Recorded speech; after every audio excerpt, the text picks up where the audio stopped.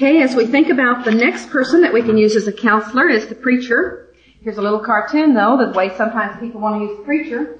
Here's the Lockhorns. They're coming out of services, and Mrs. Lockhorn says, "Wonderful sermon. You certainly have my husband's number." So many times this is the way wives think, well, the preacher had just preached a sermon, but I have news for you. Sermons don't do the job when marriages are desperate. They may do the job if there's a good marriage, but they don't do the job when there's desperate marriages. There's a man that can have a desperate marriage, and he can sit there and listen to a sermon, and he says, yeah, that's good preaching, but then he doesn't realize that it applies to him. And I've seen this many, many times, or else he'll straighten up for a little while because that's reminded him of some things, and then he just goes right back to the way he was because he hasn't put any mental effort into it and hasn't become sanctified. So just hearing one sermon doesn't do the job. Yet preachers do have a responsibility as far as being counselors is concerned. And let's turn over to Titus 2, verses 1 through 2. And notice, first of all, the preacher's relationship to older men. In Titus 2, verses 1 through 2, it says, he says, "But as for you," talking to the preacher Titus, "speak the things which are fitting for sound doctrine. Older men are to be temperate, dignified, sensible, sound in faith, in love, and in perseverance." Of course, the word we're going to notice up here a little bit is sensible, that the older men are to be sensible. Then in verses 6 and 8, it gets the young men. He says, "Likewise, urge the young men to be sensible. In all things show yourself to be an example of good deeds, with purity in doctrine, dignified, sound in speech, which is beyond reproach, in order that the opponent may be put to shame, having nothing bad to say about us." So he says, preacher, you teach the young men to be sensible, and then you be an example of what it is to be a Christian life.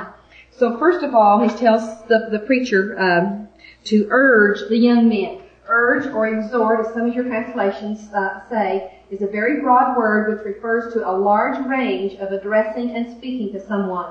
So urge and exhort can come about in many different ways, is what it's saying. It includes to admonish, beg, entreat, encourage, and strengthen, instructing or teaching. And what is the preacher to teach the young men and the old men to do? To be sensible. This word sensible means to be of sound mind, i.e., to be in one's right mind, to exercise self-control, think of oneself soberly, to curb one's passions.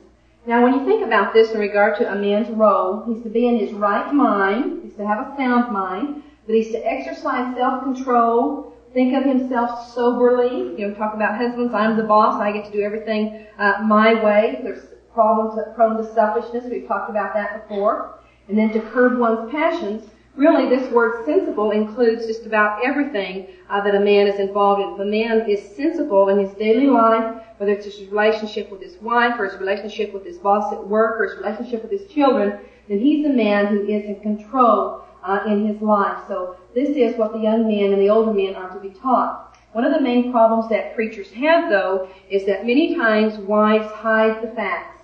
When wives hide the facts, then this prevents preachers from developing insights. One lady told me that she was talking to an older preacher who had been preaching for about 40 years, and she asked him if he had ever dealt with a case of wife abuse or incest. And he told her no. He says, surely there must be cases like that out there, but no one had ever come and talked to him about these things. Yet these are things that are very prevalent. And so this man had no experience, no insights in dealing with these problems simply because wives were covering them up. So what a wife is going to have to do is to be sure that she lets the preacher know exactly what's going on so that he can help. Sometimes people think, well, if the preacher would just teach some classes on marriage, that would solve all my problems. It would be nice if that were true, but we all know as we've been coming to these classes that there have been certain women that we thought needed to come to these classes, that especially needed these classes.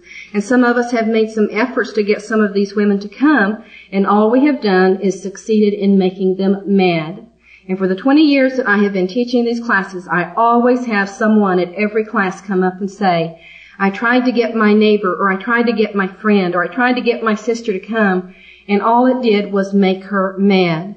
And so it seems that the people that need the information in the classes the worst many times are the ones that are the hardest to get to take advantage of that material. So just teaching classes and making classes available is not the answer to desperate marriages where a husband is involved in sin. I know one congregation that has had over the years have had very good classes where the preacher has taught in-depth material for the men. They have brought other preachers in to have series for the men. And yet that congregation has the greatest percentage of desperate problems in it than any congregation I know of. And these are men who have sat through these classes as young men, but they didn't learn because, and I don't know why, except, when we talk about in the book of Proverbs, all the teaching that is directed to the man in the sexual realm, it's saying, learn. Young men, learn. Young men, pay attention to what I'm saying. The book of Proverbs just pleads with men to learn. And I think men have a different attitude toward learning than women do. This is evident if you're going to write a book and you want to be a good seller. You write your self-help books to women. You don't write them to men, because women buy the largest percentage of self-help books. There's just a different attitude towards learning and towards helping. So this is not the solution to desperate problems. Probably what needs to happen on desperate problems is that there needs to be a one-on-one confrontation where the preacher says, I'm talking to you. I'm talking about you. The person says, no, I don't. The preacher can say, yes, you do. Here is examples of how you're involved in this. And the best person to start this confrontation is the wife, to approach her husband and to say, you're involved in sin. This is not right. I'm not going to ignore it any longer. And if you don't straighten up, if you don't sanctify yourself and take care of the sin, then I am going to call in witnesses.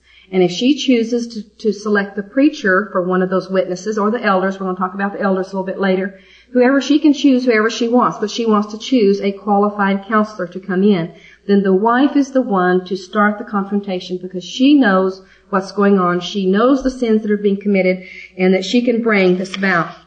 Now, she should not be like one woman. We worked at one congregation for several years, and when we left there, this woman came and talked to me, and she said that all the years that we were there, her husband was a verbal abuser. He was a very bad verbal abuser. When he would get too bad, she would tell him, all right, I'm going to go talk to Sam, meaning my husband. I'm going to go talk to the preacher.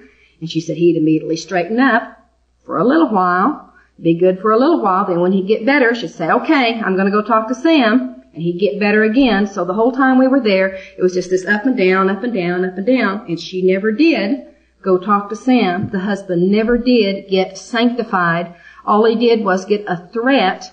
And so what she should have done if he got better so that she wouldn't go talk to Sam is she should have said, okay, if you don't become sanctified, if you don't start studying, if you don't change your way of thinking so that this problem doesn't just come around and we go through this cycle all the time, I'm going to follow through and go talk to Sam or go talk to whoever. So the preacher, he can only help if he is allowed to help in this realm. Okay, another person that makes a good counselor is elders, or men who are working towards being elders, who are developing the qualifications for elders. In 1 Timothy 3, verses 4 through 5, in the qualifications for an elder, in 1 Timothy 3, verses 4 through 5, it says, an elder must be one who manages his own household well, keeping his children under control with all dignity. But if a man does not know how to manage his own household, how will he take care of the church of God? So an elder is one who is to have good qualities as far as his relationship with his wife. He is to know how to help other people in these areas. And so he should be a good person for a person to go to for counseling and for advice. Another good person to go to, good counselor, would be deacons, or men who are working towards being deacons. In 1 Timothy 3, verses 12 through 13, here it says, let deacons be husbands of only one wife, and good managers of their children and their own households. So deacons likewise are to be men who are not verbal abusers or not physical abusers. They know how to have these characteristics, and they are able to deal with other people. Okay, another counselor that we can go to is that of qualified older women. In Titus 2, verses 3 through 5, in Titus we got the young men, we got the old men, and now we're going to get the older women and then the young women. In Titus 2, verses 3 through 5, it says, Older women likewise are to be reverent in their behavior, not malicious gossips, not enslaved to much wine, teaching what is good, that they may encourage the young women to love their husbands, to love their children, to be sensible, pure, workers at home, kind, being subject to their own husbands, that the word of God may not be dishonored. So when a woman's children leave home and she has more time, then God wants her to be a teacher of young women. He wants her to be involved in this work. And this word teach, it really means, in my translation it says encourage. It's encourage to be sober, or teach to be sober is all one word that they're involved in, and it's the same word that we looked at for sensible for the older men and sensible for the young men, to think properly. And it's not talking about teaching like what I'm doing, but it's talking about this word up here. We have up here to train the young women, means to make one, restore one to his senses or his duty, to admonish, to exhort earnestly. So it's something that can be done on a one-to-one basis or can be done in a class. How it is done is not in that word, but because the King James translates it teach, many times women think it's talking about teaching a public class, and it is not talking about that. It's talking about admonishing, exhorting earnestly, to restoring one to his senses. This is something that may have to be done on an individual basis. So certain qualified older women, and they are good counselors. And I want you to notice the qualities of these older women. First of all, it says they are reverent in behavior.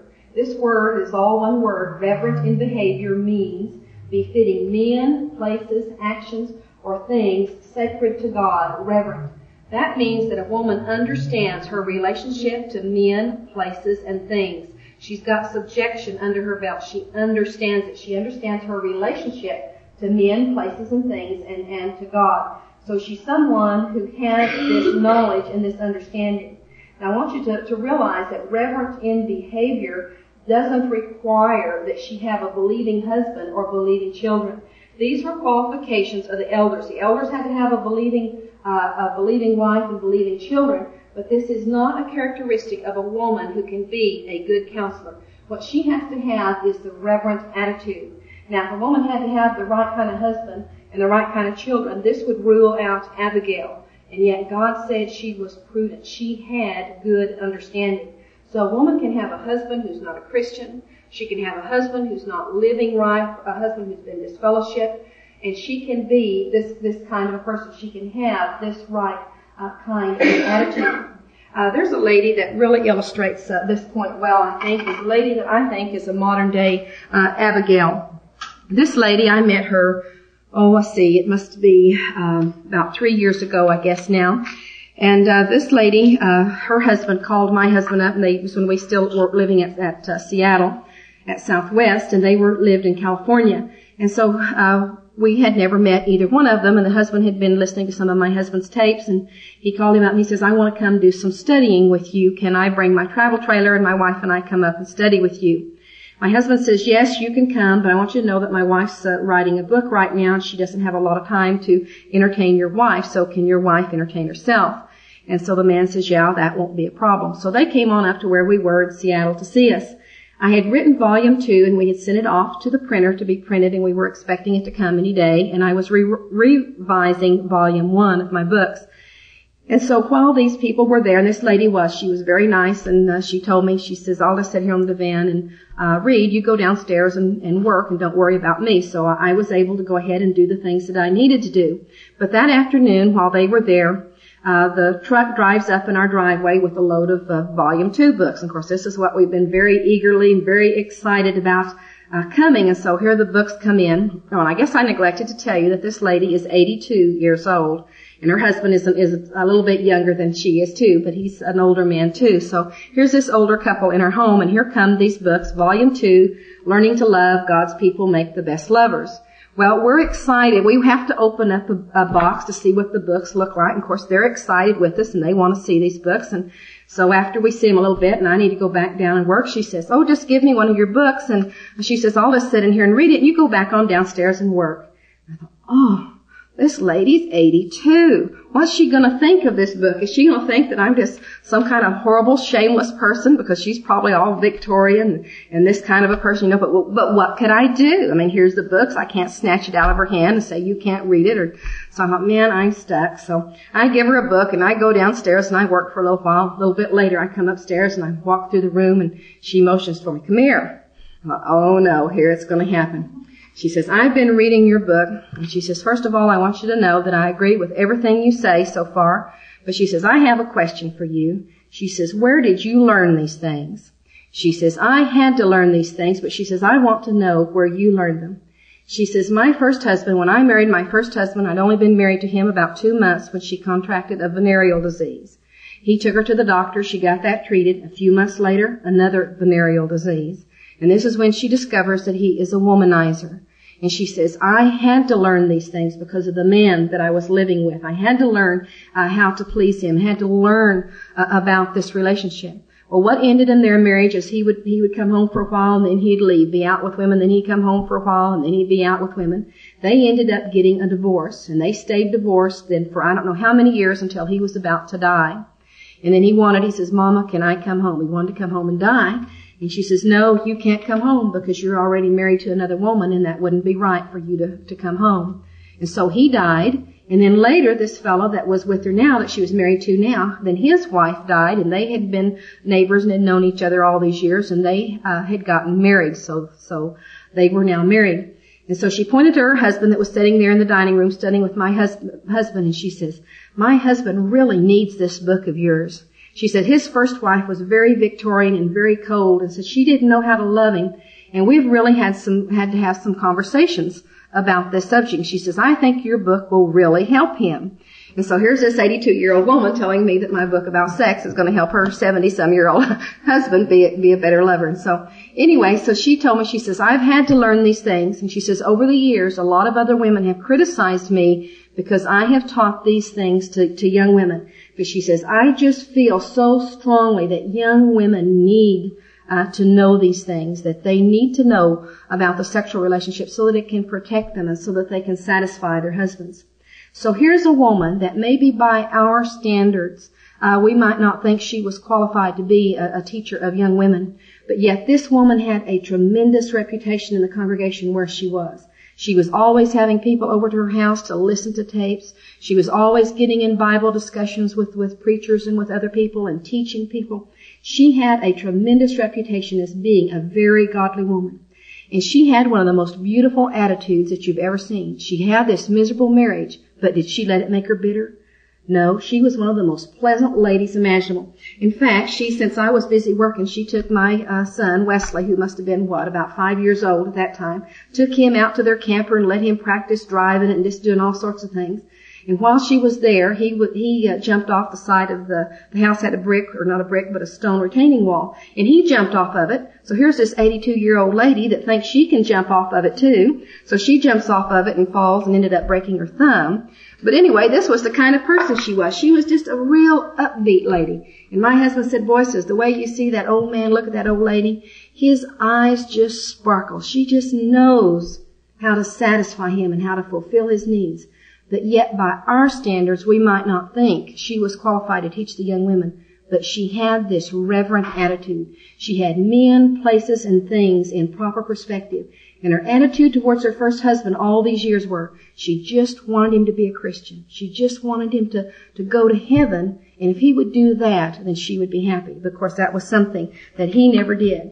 But when we think about using the older women, qualified older woman as a counselor, maybe the reason that she knows as much as she does to help us in certain areas is because of the problems that she's faced, like this woman. She's had to learn. She's been forced to learn them. And if her attitude is right, that she's a submissive woman, she's got men, places, and things in the right perspective, then she has this quality that doesn't require that her children, her husband, be perfect specimens of Christians.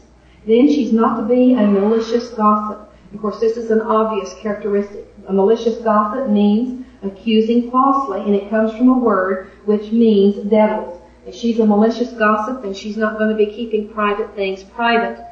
This is just another way also of saying she doesn't judge motives. A woman who judges motives, and we've talked over and over about what a serious problem this is in marriages, how it magnifies this problems. Well, if she's got this characteristic of where she judges motives, then really she's not capable of helping anyone, because this is a very basic problem. She's not enslaved to much wine. We've talked about it in earlier classes. Who has strife? Who has woes? People that are enslaved to wine can't think properly. So she's got self-control, and she's not, her thinking isn't muddled by wine. Then she is teaching what is good. She's teaching young women. Maybe she's saying, don't do this with your children, don't do this with your husband, because I learned the hard way it doesn't work. But she's teaching what is good, what God would have them do. So qualified older women can be a counselor. Then another group of women that can be good counselors are qualified widows. And let's turn over to 1 Timothy 5, verses 9 through 10. 1 Timothy 5, verses 9 through 10. And this whole section here is talking about widows, but we want to notice a special class of widows in verse 9. It says, "Let a widow be put on the list only if she's not less than 60 years old, having been the wife of one man, having a reputation for good works, and if she's brought up children, if she's shown hospitality to strangers, if she has washed the saints' feet, if she has assisted those in distress, and if she has devoted herself to every good work, but refused to put younger widows on the list, for when they feel sensual desires and disregard to Christ, they want to get married." This word list here means properly to lay down, to narrate at length, to recount, or to set forth. Then the third meaning is to set down in a list or register, to enroll, especially soldiers, like you're registering soldiers and getting a list of soldiers. Then Thayer says in his commentary about this particular verse what this word means. It's of those widows who held a prominent place in the church and exercised a certain superintendence over the rest of the women and had charge of the widows and orphans supported at public expense. So what this verse is talking about is that it is honorable and noble for a church to support, or I might use the word hire, qualified widows to do work for that church. And there are lots of jobs that these type of widows who do not have a husband to take their time, whose children are grown, then they have time to devote to serving God. They have time to devote to teaching the young women. And this is really, these qualifications of her, they take into account all the qualifications of the older woman we just saw, plus they are more specified. She's not less than 60 years old. So she is at least 60 years old. She's the wife of one man. She has a reputation for good works. She's brought up children. She's shown hospitality to strangers. And again, this has nothing to do with whether her husband is a Christian, what kind of a person he is. It has nothing to do with how her children have turned out. It's just that she had this experience. She's shown hospitality to strangers. She's washed the saints' feet. And you remember when Jesus washed the disciples' feet, the significance of that was he was humbling himself. He was teaching them about humility and about subjection. She's been willing to do the menial, least important jobs. Whatever needed to be done, she's willing to do it. She's assisted those in distress. She's been devoted to every good work. You have a woman that has all these qualifications.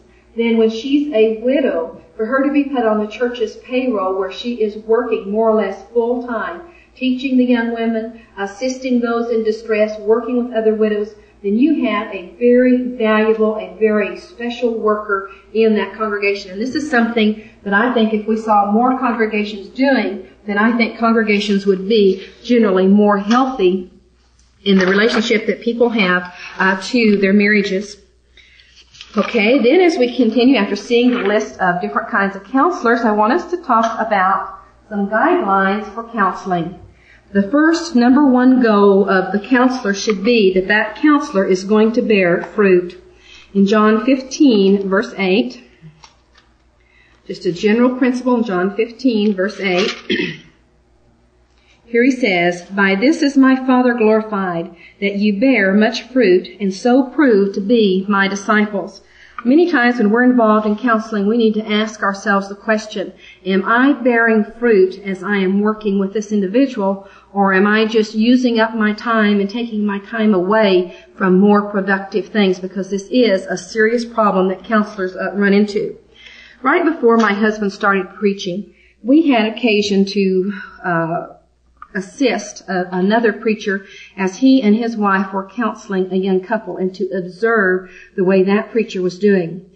This preacher and his wife were assisting a young couple that at the time I did not know it, but as I look back on it and remember things that were said and done, I am convinced that it was a case of wife abuse, where the husband was probably there was probably verbal abuse on both sides, both the husband and the wife, and there was probably some physical abuse going on. But at that time I was too naive to realize that that was the situation. But anyway, this preacher and his wife spent a tremendous amount of time with this young couple, and this young couple had 2 small children.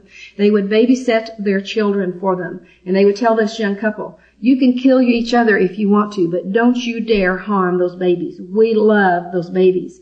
This young couple would call them in the middle of the night because they were having some kind of a fight, and they wanted the preacher to come referee this fight for them. And we watched this preacher when we left that area and my husband started preaching. This preacher had been working with this couple for about 3 years, and nothing had changed. They were just staying the same. They were just continually refereeing fights, trying to protect the children from getting killed if the parents killed each other. About 2 years later, after 5 years of working with this couple, this family was involved in a car accident where the man was killed, and the wife and the 2 children escaped injury, and the man died. Now this preacher had to preach that funeral, and after he preached that funeral, he was so upset because he had absolutely no confidence that this man had gone to be with God. He had no confidence whatsoever that this man was pleasing to God when he died. And so when he died, and he died in that state, this so upset this preacher that the following Sunday he could not do his job. He said he got up that Sunday, he didn't shave, he put on an old pair of blue jeans, and he went to some congregation a long ways off so that he was worshiping, but yet he was so torn up mentally. The woman, what happened to her was she became a prostitute. And it was as if that preacher and his wife, they had spent 5 years laboring and working and trying to help that family. And it was as if they had not accomplished anything except torn themselves up emotionally and spent a lot of time with them. They bore no fruit with that couple. So my husband and I, when he first started preaching, we looked at that example and we said, what can we learn from that? How can we keep from investing 5 years into somebody and not having anything to show for it except we're emotionally and physically worn out?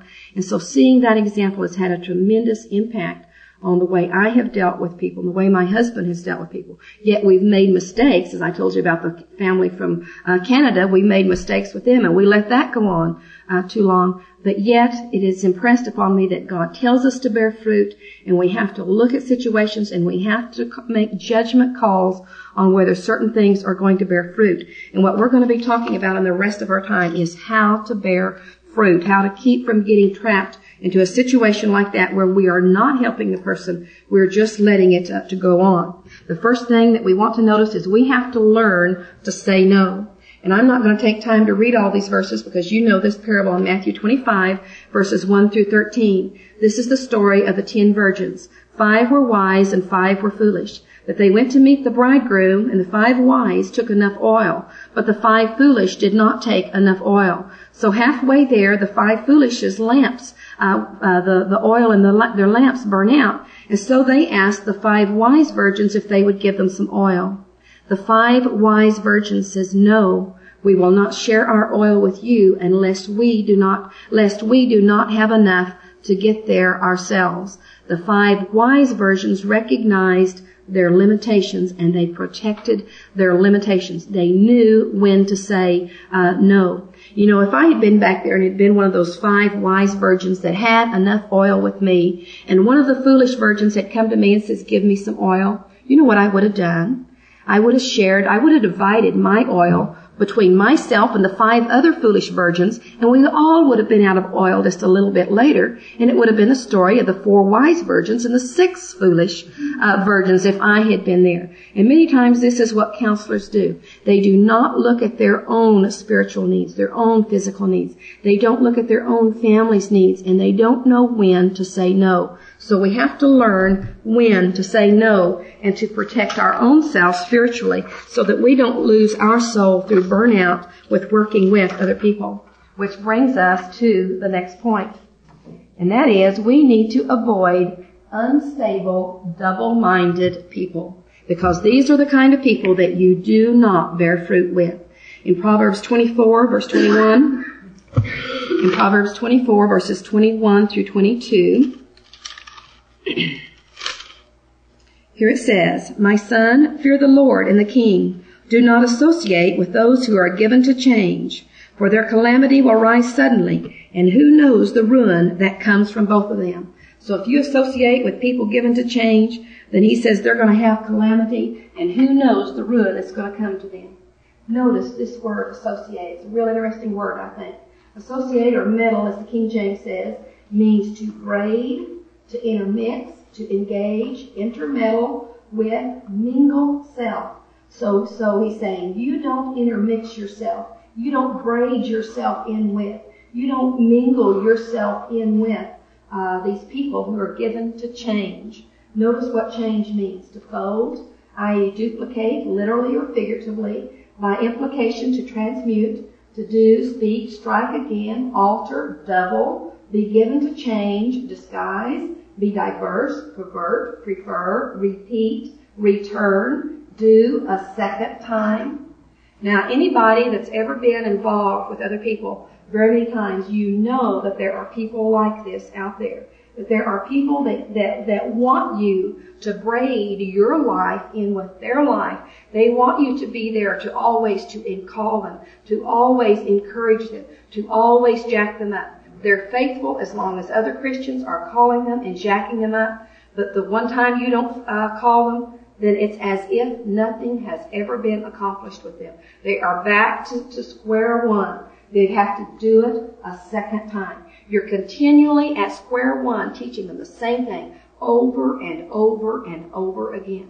This was the problem with this preacher and his wife, with this young couple, for 5 years. They were continually doing the same thing over and over and over with them. They had no fruit to show for 5 years. I had a friend in Spokane who had a neighbor like this. She's trying to teach her neighbor, which was something that was honorable. But this neighbor had some marriage problems, and she's trying to help her with their marriage problems.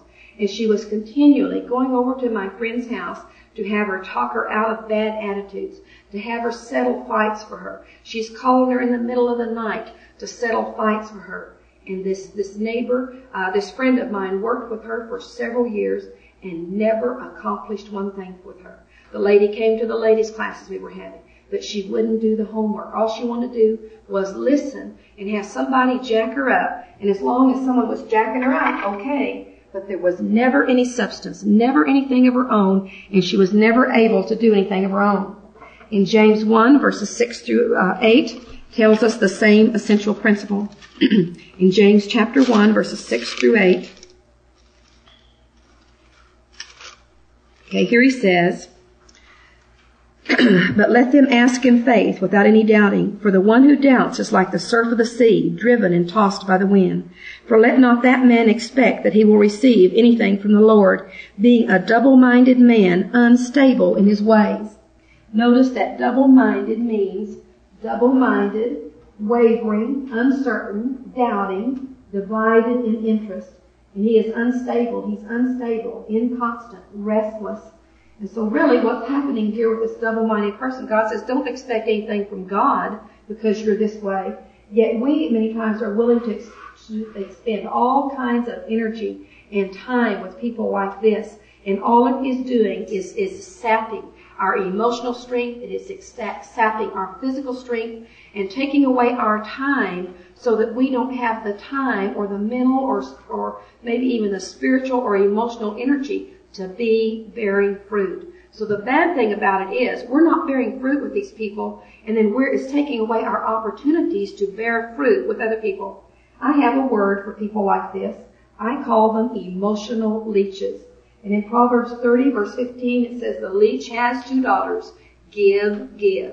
That's all these people do is give me this, jack me up, give me that, and they are never doing anything for themselves. And I talk to people sometimes about being emotional leeches. And talk to them about that this is what you're acting like is an emotional leech. You need to start doing things for yourself because it is physically and emotionally impossible for us to satisfy an emotional leech. Because They have just got to do things for themselves, and we are not going to bear fruit with them. Then, as we continue to see some principles for guiding or being a counselor, is we need to take time out to rest. In Mark 6, and this is maybe perhaps just a little bit more of being able to say no, knowing when to say no. In Mark 6, verses 31 through 32, here's Jesus talking to the disciples, and he says in verse 31, and he said to them, "Come away by yourselves to a lonely place and rest for a while." Why? It says, "For there were many people coming and going, and they did not even have time to eat." So here's the apostles have so many people wanting to be taught that they don't have time to eat. Jesus is saying, leave these people here and you come away to a lonely place to rest. And it says they went away in the boat to a lonely place by themselves. But the people saw them leave, and you go ahead and read the story. They ran around to where they were going, and they got there ahead of Jesus and the apostles. And Jesus felt sorry for them, and he went ahead and taught them. Yet the principle is there that counselors need to take time out for themselves, time to rest. Ecclesiastes talks about this principle too, talks about having a balanced life. In Ecclesiastes 4, verses 4 through 6, in Ecclesiastes 4, verses 4 through 6, he says, "And I have seen that every labor and every skill which is done is a result of rivalry between a man and his neighbor. This too is vanity and striving after wind." So here it is, if you're trying to get more than your neighbor, this rivalry, then that's vanity and striving after wind. Verse 5, "The fool folds his hand and consumes his own flesh. One hand full of rest is better than two fists full of labor and striving after wind." So he's talking balanced life, one fistful of rest and one fistful of labor, and then you're going to be more productive. So guidelines for counseling is take time out to rest, and then don't be an emotional garbage dump for other people and their problems. In Proverbs 4, verse 23, just this general principle of the counselor, again, taking care of herself or himself. In Proverbs 4, verse 23, he says, "Watch over your heart with all diligence, for from it flow the springs of life." So he says, you be careful what you put into your mind. And a lot of times knowing all the things that people do to each other is not good for us. It's not healthy for us. It's depressing, and it's something that tears us down, and it's just not good. Many times it's hard to get some of those things out of our mind. And when we're counseling someone, we don't have to know everything bad, everything he said or did to her, and everything she said or did to him. What we do is we teach the basic principles. The Bible is full of basic principles. The principles of subjection are basic principles. You submit to your own husband as to the Lord in everything. These are basic principles we can teach. And then we let that person apply it to their own life. Now maybe they may need some specifics, but we don't have to apply it to every minute area of their life. We let them do it. We teach the principles. We provide a chance to communicate between the husband and the wife, because many times a couple are blinded by their past emotions or their feelings and their intellectual or their thinking experience. They're not communicating with each other. That's why they're in this fix, because of they're blinded by their feelings and their thinking experiences. And usually they don't listen to each other. Instead, they're just thinking about what they're going to say when the other person pauses for a breath. So one of the biggest contributions a counselor can make to helping someone is helping them learn to communicate. The counselor, his feelings aren't involved. He doesn't have all these hang-ups that maybe they've brought to their marriage. He can listen impartially. He can tell the husband, "Now did you hear what she said?" and make him repeat it, make sure he heard it. He can tell the wife, "I understand what he's saying. Are you listening to what he's saying? Are you hearing what he's saying?" And many times, just by a husband and wife learning to communicate, they can solve their problems. In fact, this is what my husband and myself find ourselves telling people over and over. You need to learn how to communicate. That's why we've had these lessons on facing his anger and how to fight fair, is because communication is absolutely essential.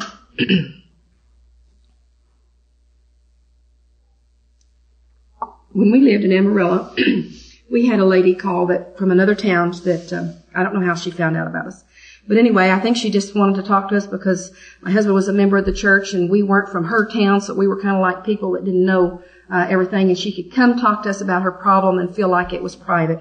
So anyway, she called and set up an appointment with us, and she came to our house at 1 o'clock. And she started talking. And she started telling us how rotten her husband was and how rotten his family was.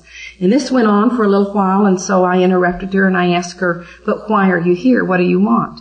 And she says, "Well, I'll get to that in a minute." And so she continued to talk about how rotten her husband was and how rotten his family was, and her husband did this and he flirted with the girls, and how his brother had shot his wife and now he was in prison, and just how horrible they were. So I interrupted her again and I said, "Why are you here? What do you want from us?" And she says, "I'll get to that in a little bit." And she continues telling us how rotten his family is and how rotten he is, and I interrupted her a third time. She says, "I'll get to that in a little bit. I'll tell you in just a minute." And she continues. She was there from 1 o'clock until 4 o'clock telling all these stories about how rotten he is and how rotten his family is. And we still didn't know what her problem was. So finally my husband says, "Well, this is Wednesday and we've got services tonight and we're going to have to call this to a halt in 30 minutes. So you can only give you 30 more minutes before we can talk to you because I've got to prepare for tonight." Well, when it came to time's up, she finally gets down to what the problem is. You know what the problem is? She had committed adultery. Her husband had divorced her, and she was telling us how rotten his family was, so that by the time she told us what she'd done, then we wouldn't think she was so bad. And now what she wanted us to help her do was help her win her husband back.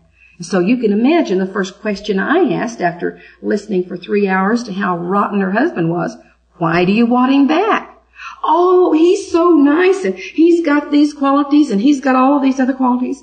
But yet we only had 30 minutes to help her because we had to listen to all these other stories. I mean, I got stories that I could have written the Dallas episode for a year. Could have just made lots of money writing stories for them about how horrible this family was. But that was just the biggest garbage, just the biggest amount of garbage. All we were was just a garbage dump for that lady, an emotional garbage dump for her to just dump all kinds of stuff on us that had absolutely nothing to do with her problem, except she wanted to convince us how good she was and how miserable, she didn't want to make us think her husband was too miserable because she wanted to get back with him, but yet to clear things with her. So we need to be careful and protect ourselves and to tell people we don't need to hear that. Now, when we continue thinking about counseling, I want us to look at counseling in the New Testament. And when you study the life of Jesus in the Gospels, you find that many times when Jesus was dealing with people, he gave them assignments. He didn't just do things for them and let them go on their way, but he expected them to do things for themselves. And if we're going to imitate Jesus, then one thing we can do is give people assignments. But first of all, we need to realize that Jesus was not 100% successful in his counseling. There were people that Jesus talked to and worked with that went on and stayed in their way of sin. So we need to not expect perfection from ourselves as counselors. If we expect to be 100% successful in the people we work with, then we expect to be more successful than Jesus. Jesus basically helped people who were willing to help themselves. And here's a list of people that Jesus dealt with, the people that he gave assignments. You remember the story of the 10 lepers in Luke 17 verses 12 through 19, where Jesus told them to go to the temple and to show themselves. And on the way, as they were going to do the assignment, they were healed. And then only one of the lepers came back and thanked Jesus. And Jesus says, "What? Only one came back, and that a foreigner, a Samaritan?" So Jesus gave them an assignment. Then in Mark 1, this is another leper. Let's turn over there and look at that Jesus gave an assignment to in Mark chapter 1, verses 40 through 45. Here he says, the leper came to him, beseeching him and falling on his knees before him and saying to him, "If you are willing, you can make me whole." And moved with compassion, he stretched out his hand and touched him and said to him, "I am willing, be cleansed." And immediately the leprosy left him and he was cleansed. And he sternly, talking about Jesus, warned him and immediately sent him away. And he said to him, "See that you say nothing to anyone, but go, show yourself to the priest and offer for your cleansing what Moses commanded for a testimony to them." So Jesus healed this leper, and then he gave him an assignment. You go to the priest and you offer the sacrifice that God has commanded for the healing. Now this man did not obey Jesus. He went and told everyone, so that then Jesus was not able to teach in the cities and go about freely like he wanted to because he didn't obey. You remember the story of the rich ruler that came to Jesus in Luke 18, verses 18 through 23. And he says, Master, what do I lack yet? Jesus says, keep the commandments. The rich ruler says, I've done all of these from my youth up. Jesus told him, there's one thing you lack. Go and sell all that you have and give to the poor and come follow me. And the rich man went away sad because he was very rich. Now Jesus gave this man an assignment that he was unwilling to do, that God expected him to do. Then you remember the blind man in John 9, verses 1 through 7. This is where where Jesus spit and made clay, and he put it on the blind man's eyes, and he told him to go wash. He gave him an assignment, something to go do before he could see. Then there was the lame man in Luke 5, verses 18 through 24. This is where Jesus was teaching in a house, and the people couldn't get in there with the lame man, so they let the lame man down through the roof. And when Jesus healed him from his lameness, then Jesus told him to get up, to do something for himself. Jesus didn't pull him up. He says, get up, take up your bed, roll up your bed, and go home. He gave him an assignment. He expected him to make the effort to get up. Then there was the man who wanted to bury the dead. He says, Jesus, in Matthew 8, verse 21 through 22, he says, Jesus, wait for me so I can bury my father. Jesus said, let the dead bury themselves. You come follow me. So his assignment was to let his father take care of himself. And then there is the hungry 5,000 in John 6, verses 5 through 66. And we're not going to read all of this, obviously, since there's 60-some verses, but I want us to just hit some high points. This is an incident where Jesus got very angry that for years I couldn't understand why he got angry. But basically, there were 5,000 men. Jesus fed them with just a few loaves and a few fish. And the people were amazed at this miracle, and then they kept following Jesus afterwards. And what they wanted Jesus to continue to do is they wanted Jesus to continue to feed them. They said, like Moses fed our fathers manna in the wilderness, we want you to continue to feed us. They thought, hey, this is neat. A guy that's going to come and set up his earthly kingdom, and he can just turn a few loaves and a few fish into food to feed 5,000 men and no telling how many women and children. This is neat. Jesus, feed us. And Jesus got very angry with them. And he talked to them about spiritual bread. This is what you need. And do you know these people never got the message? They never understood. And it says from that day forward, many of Jesus' disciples went away and ceased to follow him because he wouldn't feed them. Because he expected them to feed themselves the physical food, but to be after the spiritual food. So they failed in that assignment. So these are some examples of where Jesus succeeded with people and some examples of where the people refused. But the main point I want us to see is Jesus gave assignments. He expected people to do things for themselves. Then in the Apostle Paul taught those who were teachable. In Acts 19, verses 8 through 10, in Acts 19, verses 8 through 10. And when we read this, you think about bearing fruit. In verse 8, it says, and he, talking about the Apostle Paul, entered the synagogue and continued speaking out boldly. For how long? For 3 months, reasoning and persuading them about the kingdom of God. So just notice the word reason up here means to think different things with oneself, mingle thought with thought, to ponder, revolve in mind, to converse, discourse with one, argue, discuss. So he's reasoning, thinking things over, pondering them with them. He's persuading. Persuade means to persuade, to induce by words, to believe. So for 3 months, the Apostle Paul did this with these people. And then it says in verse 9, but when some were becoming hardened and disobedient, speaking evil of the way before the multitude, he withdrew from them and took away the disciples, reasoning daily in the school of Tyrannus. So when someone became hardened, that means to make hard, to harden, or to become obstinate or stubborn. He left them. He quit working with them. He worked with them for 3 months, and then he took the people who were disciples, who were learners, and he went to the school of Tyrannus. And then notice what happened in Tyrannus in verse 10. And this took place for 2 years. He taught in the school of Tyrannus for 2 years as opposed to the 3 months in the synagogue. And the result, talk about bearing fruit, was so that all who lived in Asia heard the word of the Lord, both Jews and Gentiles. The Apostle Paul got away from people who weren't teachable. He went to people who were teachable, and he bore fruit so that all the people in Asia, both Jews and Gentiles, heard the word within 2 years. So this is, basically we're seeing that Jesus and the Apostle Paul, they didn't just throw their labors and their efforts after people who were unwilling to work and help themselves. Basically what I want us to do is I want us to look at 2 techniques for counseling.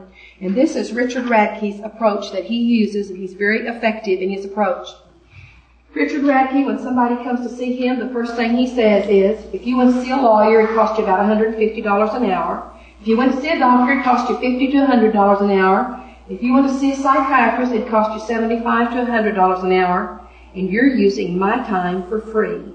So if you're going to be using my time for free, then I'm going to expect some things from you. This just isn't going to be me doing all the work. And Richard uses what he calls the 6 P's. And I don't know if this program is original with him. He's the only person I know of that uses it. But in the 6 P's, the first thing he does is the first P is the problem. He has the person condense that problem down into one sentence of about 25 words. So if the man's yelling at his wife or whatever it is, or the wife feels like she's emotionally neglected, whatever it is, it's condensed down into one sentence. So you focus in to the root of the problem. Then the second P is passages. He writes down a few Bible passages that apply to that particular problem. But he does not write down all the passages he knows. He sends the person home, and one of their assignments is to get out a concordance or call other preachers or whatever they want to do. And for the next time they come back to see him, and each time they come back to see him, they have to bring a list of more passages that they have found in the Bible that relates to their problem. Okay, the next P is prayer. They are assigned to pray to God for at least 5 minutes every day, to look at their watch and make sure they pray for at least 5 minutes. And the reason he has them do it for 5 minutes is so they get past thanking God for the beautiful day and be with all my relatives and naming all the relatives and so on, and get down to their problem, to praying about their problem, whatever it is. So he gives them the time so that they will finally get down to praying about the problem. Then the fourth P is plan. They map out a plan for solving the problem. How it is they're going to go about taking care of the specifics of the problem. For one example he used, he says if a man comes to him and he wants help to quit smoking, then part of his plan might be to get more physical exercise so that he feels better about himself and getting oxygen into his lungs and stuff. And whatever it is, then they map out a specific plan. Then the fifth P is progress. And this is some kind of a chart like you use with your kids for the jobs that they do, where you have the plan laid out on a chart and you have places to check out, so that every day that person is to put checks in for when they prayed and the things they followed on their plan, and when they don't do it, then they leave it blank. And so what this progress report does is this enables Richard, when the person comes back to see Richard, they can look at the progress report and they can see, are we making progress? If he's trying to quit smoking, well, here it is. He's only smoked so many cigarettes one day, and here it is. It's less and less each day. Yeah, we're making progress. He used the example of if a woman's having problems discipline her kid. Here it is. I'm having to spank this kid 15 times a day. Well, obviously that's not good discipline techniques, or she's waiting too long. Something's wrong there. So by the progress report, the kid starts off getting 15 spankings a day. Now he's down to 10. Now he's down to 7, and so on. So you can see that we're making progress. So the progress report is something that's important. Then I thought it was kind of interesting that Richard's sixth P was a penalty. If the person doesn't follow the plan and is not making progress and not writing the passages and praying like he's supposed to, then because Richard has donated his time free to this individual and this person is wasting his time by not following through and making progress, then Richard gives him a penalty. May have to treat Richard and his wife out to a steak dinner because it's taking Richard's time away from his wife. And Richard told me that sometimes he assigns men who have a problem with temper. If you lose your temper with your wife, that you come over and chop a cord of wood for me. And he told me he has woke up in the middle of the night, looked out his window, and there's some man out there chopping wood out in his backyard because he's violated his plan is not making progress. So this is something that is effective because it expects that person to do things to help himself, or else Richard is not going to be involved in helping that individual. Now, after seeing Richard's plan, I'll show you my approach. There's a lot of things that are similar, only I do it a little bit differently. First of all, I tell the person just right up front, I will spend time with you if you meet certain conditions. And if you are not willing to meet certain conditions, then I am not willing to spend time with you. Because over the years I've learned that people who do certain things, then they get changes in their life and I bear fruit for my time. But if you are not willing to help yourself, if you're not willing to do certain assignments, then I am wasting my time. I'm taking my time away from other people. And I just tell them up front, I will spend time with you if you do certain things. And I usually make a list. I'm starting to find, I'm just finding this out recently, that if I'll make the list and put it on paper and hand it to them, then it gets done better. That's better for them. That's better for me. Then I have up here, one thing about spending time with people is I don't take calls in the middle of the night. And this is something when we lived in Spokane, the church's ad in the Yellow Pages was at the front of a church section, so that it seemed that every year on New Year's Eve, in the middle of the night, about 2 or 3 or 4 o'clock in the middle of the night, we would get a phone call from somebody, either a man or a woman, who was bawling and upset because they've been doing their New Year's Eve resolutions. Their life is disaster. They want to turn their life around and they want to make things right. And so my husband would get up and talk to them for hours on the phone, and he'd soothe them and calm them. And then he'd go have classes with them. And he'd have several classes with them, and they might be baptized. But do you know, not one single person who called in the middle of the night ever stuck with it except for a few weeks. They only lasted a few weeks. And so I came to the conclusion that people who do not have enough self-discipline to make a commitment to themselves, I've got a problem and I need help, but I will wait until the morning, till a reasonable hour to call. People who do not have enough self-discipline to wait until the morning do not have enough self-discipline to follow through. People who call in the middle of the night, unless somebody died, but somebody who calls in the middle of the night just because they're upset and they're emotionally wrought, it's a waste of time. Do not bear fruit. So what I do now, if somebody calls in the middle of the night, we still get phone calls from people in the middle of the night, and they say, oh, I'm upset and I've got problems. I tell them, it's the middle of the night. I will not wake my husband, but if you will call in the morning, then he will be glad to help you. And do you know, I've been cussed out by people for telling them that, but they don't call in the morning. Nothing ever happens with these people because they are like the people who change, the unstable, the undependable. And so this is just one of my rules to keep from wasting my time. If I want to bear fruit, then I don't deal with these kind of people. Then the thing I tell them is, you've got to read these books. I've written these 2 books on marriage. And if you want me to help you, then this is what you're going to have to do. And I may check certain chapters for them to read first, depending on what their problem is. But what I tell them is I have spent a lot of time working on these books. This is my best. And I don't have time to tell you every single thing in these books. In fact, the reason I wrote the books and the reason my husband helped pay to print them is so that I didn't have to tell everybody everything that was in there time and time again. And so if you will read the books, then I am willing to spend time with you.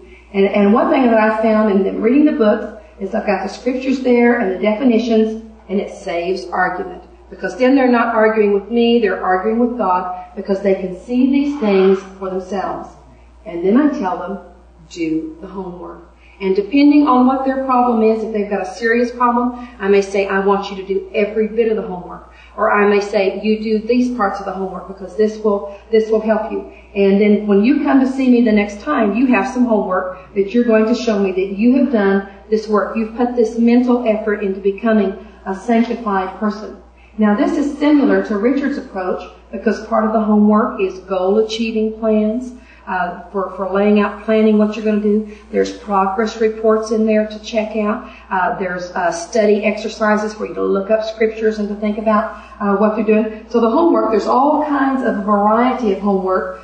There's more variety in mine, whereas from week to week, whereas Richard is each week he expects the same thing. But basically, we're doing the same thing. I'm not willing to do it all for you. You've got to do part of it for yourself. Then, depending on the problem, I may recommend that they listen to some sermon tapes. They may listen to some class tapes, that they need to do that. Then, as I told you before, I may tell them that they need to get special help. They need to get anger control help, something like this that I'm not qualified to do. So basically, my approach is, I'll spend time with you if you will do these things that show me you are trying to help yourself, and that you're trying to help yourself, then I'll spend as much time with you as it takes to help you deal with this problem, because then I'm not going to be wasting my time. When we were in Santa Maria, we had a young couple come through that were members of the church, but they were not a member of this congregation where we were. They were only going to be there for a few months, and he was there for a job. And the lady came and talked to me and said her husband, they had a problem with physical and violence and verbal violence in the marriage. The police and the welfare, not the welfare, but the Child Protective Service had taken away their baby because they did not want the baby being exposed to violence in the home. So this was a very sad situation. And they came over to the house to talk to my husband and myself, and they sat there on the divan. I told you about this before, and we asked them, how bad has it been? You tell us exactly how bad this abuse has been so we know what we're dealing with. And they lied to us and said, well, he's just shoved her a little bit. He's just used a police hold on her. He's just thrown a few of her plants. Just a few things. That's all it is. And then another Christian who lived close to them, and the lady confided in her, she told me that he was chasing her through the house with a knife, that when the police had come, he was chasing her with a knife. He had a problem with drugs. He had a problem with alcohol. This was a serious situation. I called the shelter. I'd been working with them, going through their training program. I called the counselors there. I said, here's the situation. I need some advice on how to deal with it. And they said, this man is highly dangerous. And they said, we're concerned about my husband's safety in trying to counsel someone like this, because he is a highly dangerous individual. After we found this out, and my husband and I talked about it, then I called this fellow up. And I said, my husband has said that you cannot set foot in our house again until you get anger control counseling. You are not welcome to come back until you do this. Now, before, when his wife would try to keep an appointment with me, he'd do things to try to prevent that. And he'd say, oh, I'm going to get anger control counseling, but he wouldn't show up. He was always saying, I'm going to do it. But when it came time to doing it, he was never doing it. When my husband said, you cannot come into our house again until you get anger control counseling, that is the first time we got his attention, and he did get some anger control counseling. But one thing that made this situation very bad was this boy's parents. They lived in San Diego, and he could run home to his parents, and mom and dad would sympathize with him. You just got a bad wife, and she's crazy, and here we're hearing this, you're crazy again, and they encouraged him, and they put up with his abuse, even though the police are out here all the time, continually refereeing the situation. Now, that was a couple that really we ended up not being able to help them. We made a little bit of progress with them. In fact, I was teaching the Song of Solomon class, and she came in the Song of Solomon class after I'd been working with her for a while. She walked in the back door, and I didn't recognize her. She was absolutely beautiful. She was radiant. And I thought, that girl looks familiar. I ought to know her, but I don't. And I kept looking at her and trying to figure out who she was, and I finally said, Debbie, is that you? And she says, yeah, it's me. I've been going to AA meetings every night. And I didn't know she had a problem with alcohol, but she'd sobered up, and I didn't even recognize her. So they just had all kinds of problems, but we were in a position where we could not apply any peer pressure through the church because they weren't members, and he could continually run home to mom and dad and get encouraged to continue in his sin. And so we ended up not being able to help them because they were unwilling to go all the way in helping themselves. Just do a few token things and to continue in what they were. Okay, real quickly, finish up here. I just want to look at real quickly why counseling fails. And I realize we're going a few minutes over, but next week we won't have class, so just a few extra minutes and we'll end up saving the class. Here's why counseling fails. It's because many times the person you're trying to counsel has the wrong attitude towards the counselor, or perhaps the counselor has the wrong attitude towards himself. The person you're trying to counsel thinks of the counselor as a policeman. The policeman will police the spouse and make the spouse straighten up. Or they view the counselor as a parent. The parent will take care of things and he or she won't have to worry. Or they view the counselor as a friend. The counselor will take their side against the spouse. Or they view the counselor as Superman. The counselor won't make any mistakes. Or they view the counselor as a martyr. The counselor gladly sacrificed himself and his family to solve their problems. Or they view the counselor as a genius. He knows all the answers and the counselor won't have to think, or not the counselor, but the person who comes to them won't have to think for himself or herself. And then they view the counselor as a religious giant. All things are possible through God, so he will have all the right answers to make the person that's come to them happy. So many times people have this attitude towards the counselor, and because they have one of these or several of these attitudes towards the counselor, then the counseling doesn't work because they're not looking to correct themselves. So as we close, one final point. As we close out our classes, we've been learning about desperate marriages and the sins that cause desperate marriages, and I hope that we can use the things that we've been learning as opportunities to teach other people, make us more aware where our senses are exercised to discern good and evil, and we can recognize opportunities to help somebody. You know, one reason why the Jehovah's Witnesses are such a powerful religious body today is because they are continually going up and down the streets knocking on people's doors. And you know who they're looking for? They're looking for somebody with a problem. Because if they can catch you and you've got a problem and you reach out to them for help and they help you with your problem, then they've got you. They can teach you the Jehovah's Witness doctrines. And so we need to realize that if we can help people with their problems, there's people out there searching for problems. Every time I go to the shelter in Tacoma and listen to these women talk, one of the things they say is, I need to get involved in a church again. I need to get my life right with God again. These are people that are searching. They know they don't have the answers. And if we don't have the answers for them either, then we're going to be passing up opportunities and we're not going to be able to help them. One time I was at a club meeting and I was having to schedule some workers, and one lady came up to me and she said, I'm not going to be able to work this weekend because some people are helping me move out of my house. She says, I'm leaving my husband. She says, my husband is physically abusive. He's been abusive to me all these years. And she says, I've put up with it all these years, but he broke my daughter's wrist. And she says, I just can't take him abusing my children. And she says, so I'm getting out of there. And I told her, I can sympathize with your problem. I said, I have a tape called How to Survive Marriage to a Jerk, and would you like to listen to it? And so I can't tell you what she said. She thought the word jerk was way too mild, and what she said is not repeatable.